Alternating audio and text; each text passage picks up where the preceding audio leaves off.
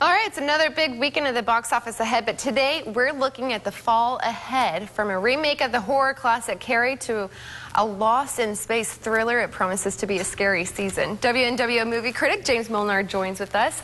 Let's go ahead and get started. You have a lot of movies to go through for fall. Yeah, I picked out, there are hundreds of movies coming out this fall at the box office, but I picked out 5 that you can look forward to this fall, along with a few sequels. Perfect. So I thought we'd get started. This first movie comes out September 20th, so in about 2 weeks, and it's Rush. It's Ron Howard's latest film. He actually departs from his kind of typical norm of the film, and this is what one of his producers called the sexiest movie he's ever seen him make. Oh, so this is about a Formula One racer with great rivals, and so it's written by Oscar-nominated Peter Morgan, so that should be exciting. Perfect. And of course, as you mentioned, Gravity comes out October 4th. That one is really exciting, by Alfonso Cuarón. As you see here, it is starring Sandra Bullock and George Clooney.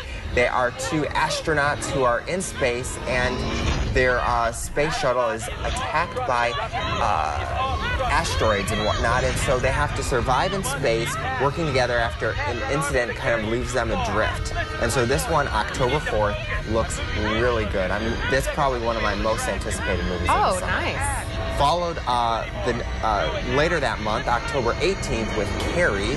This one is a reimagining. Yes, but actually, it might not be too scary. This one stars Chloe Grace Moretz and Julianne Moore, and this is a reimagining of the classic horror tale from 1976 about a shy girl outcast by her peers and sheltered by her religious mother. And as you know, that big scene at the prom leads to some terror and whatnot. And so if you're looking for a fall movie that will terrorize, that one looks to be good as well.